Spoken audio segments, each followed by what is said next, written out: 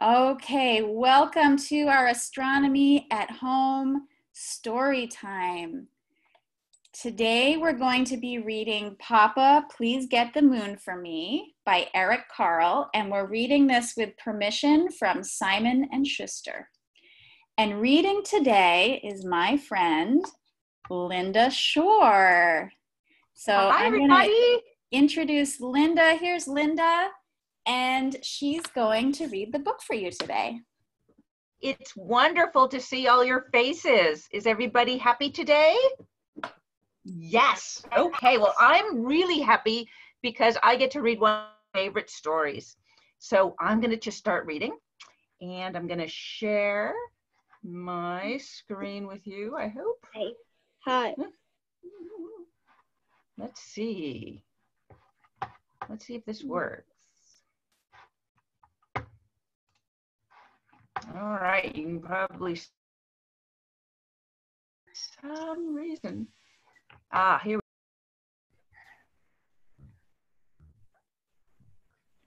go. Unmute. Can you see the book? Yes? All right, we'll get started. So the name of this book, Papa, Please Get the Moon for Me. Before Monica went to bed, she looked out of her window and saw the moon. The moon looked so near. I wish I could play with the moon, thought Monica, and she reached for it. But no matter how much she stretched, she could not touch the moon. Could you guys all stretch? Stretch and see if you can reach the moon. Stretch really far. Stretch. Do you think you could get to it? It's so hard. I cannot. Papa, said Monica to her father, please get the moon for me. So Papa got very long ladder. See the ladder? It's so long. He carried the very long ladder towards a very high mountain. See the mountain? Then Papa put the very long ladder on the top of the very high mountain. I don't see Papa. I see the top of the mountain. Where did he go? Oh, there he is, and there's the mountain. Look at him climb all the way up and up he climbed. My goodness. Look, he's all the way at the moon. Do you see it? Gotta move this out of the way. Finally, Papa got to the moon, and he said, my daughter Monica would like to play with you, said Papa. But my goodness, you are much too big. Every night I get a little smaller, said the moon. When I am just the right size, you can take me with you. And indeed, the moon got smaller and smaller and smaller until the moon was just the right size. Then Papa took it, and down he climbed. Do you see him holding the moon in his hand as he climbs down the long ladder? Here, said Papa to Monica, I have the moon for you. And Monica jumped and danced with the moon. She hugged the moon and she threw it in the air. But the moon kept getting smaller and smaller and smaller. And finally, it disappeared altogether. Oh my goodness. But then one night, Monica saw a thin sliver of the moon reappear. Can you find it in the sky? Can you look at the book and find the moon? You can point and show your parent or your friend or who's ever with you. Can you see it? And each night the moon grew. See it getting bigger? And it grew And it grew. Look at that. It's a big round full moon again. And that is the end of the story. Isn't that a wonderful story? It's one of my favorites.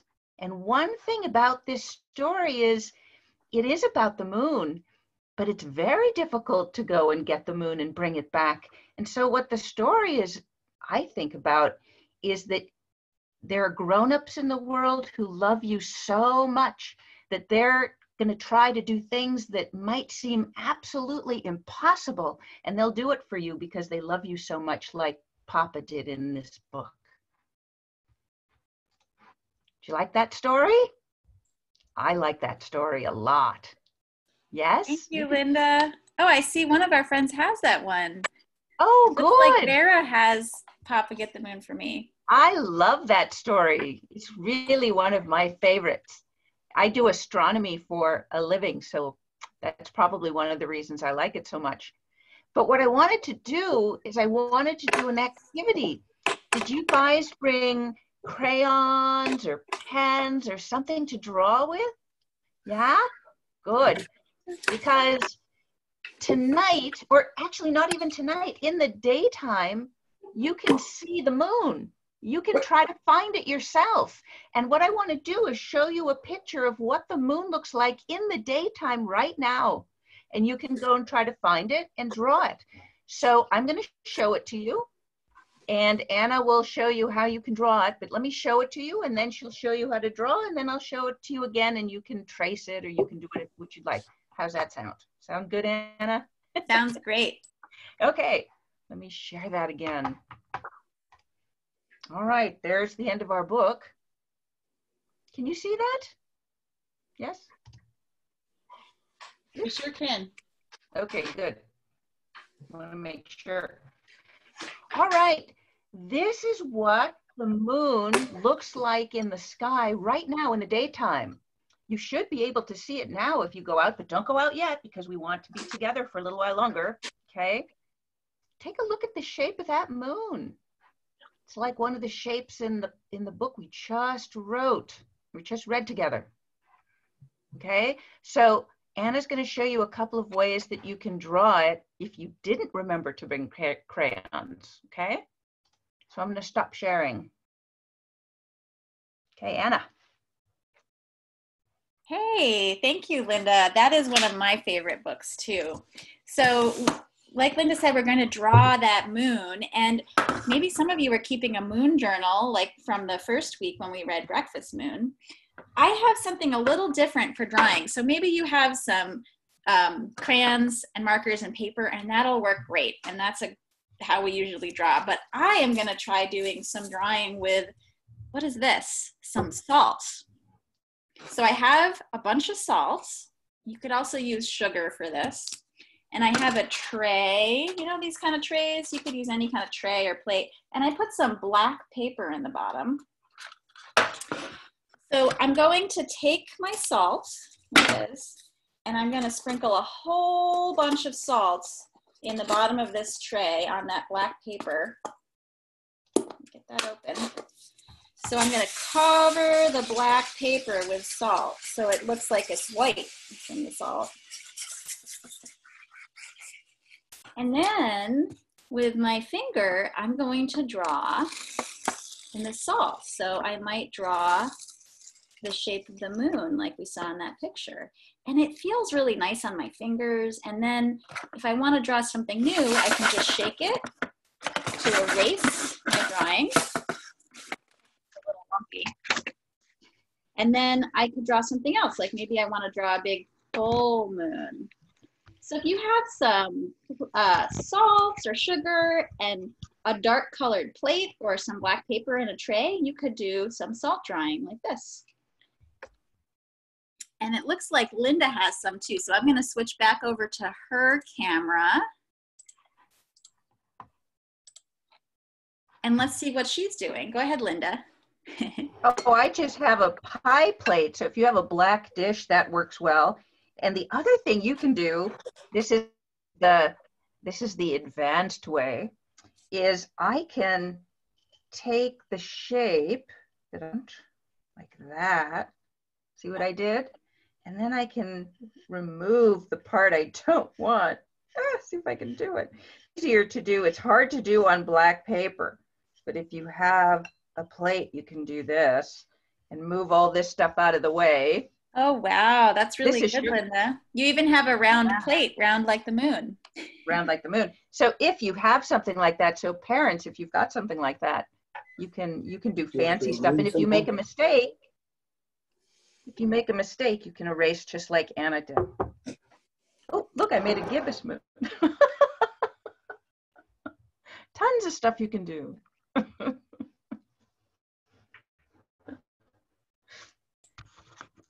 All right, should we take a look at the picture of the moon again and try to draw it together? Yeah. Okay, let me show you the picture again so you can see. So get out your crayons and markers, or if you happen to have some salt in a tray for drawing, and see if you can draw that moon.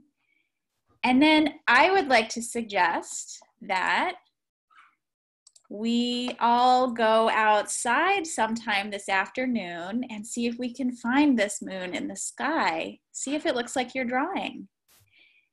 And you could also try keeping a moon journal.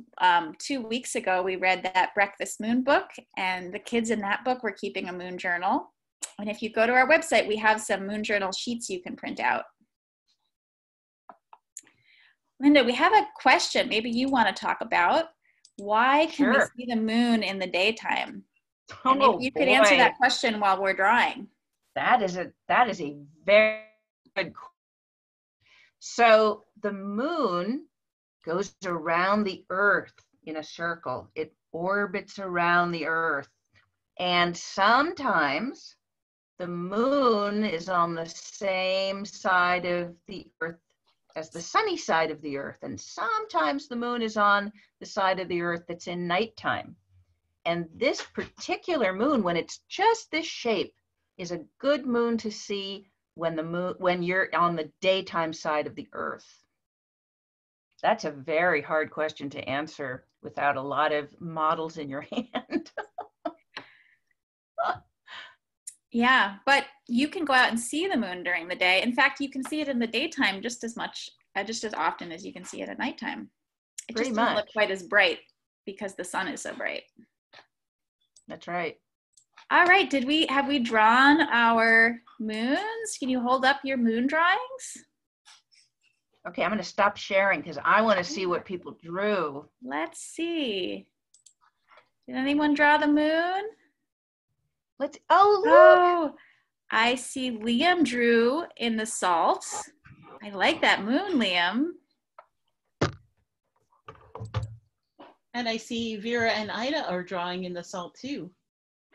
Wonderful. I see some marker drawings. Benjamin, I see you drew a gibbous moon and a crescent moon. Oh, and Campbell has one too. Thank you, Campbell. I loved your shadow photos that you sent us. Well, Bodie's having a good time making a moon there. Oh, Elizabeth made nice job, Amelia. Elizabeth Smith has the takeaway way of drawing a moon. Nice. Nice job. What else do we have? Oh, I see Liam is holding up his picture. And Amelia, look at that. Oh, these are wonderful drawings. Thank you. Okay, I'm gonna have a couple more things to share with you, and then we'll have time for questions and more sharing. So I just wanted to make sure that you know before you go, and we'll stick around for a while, but I wanted to make sure you know about next week when we're going to be reading There Once Was a Sky Full of Stars by Bob Cralin, and Teresa will be reading that one. So that's a week from today at the same time, and again, you go to the same website to sign up for it.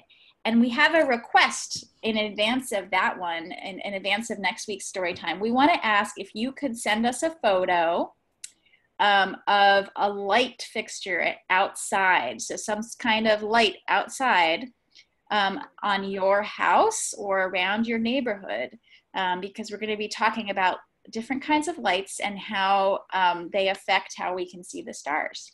So send us your photos of lights or any photos of you doing other activities too at storytime@astrosociety.org. We love seeing your photos, and we might share some of them next week during Storytime. All right, and I'm going to stop our recording now, and then we can take some questions and sharing. Thanks, everybody. See you next week. Bye.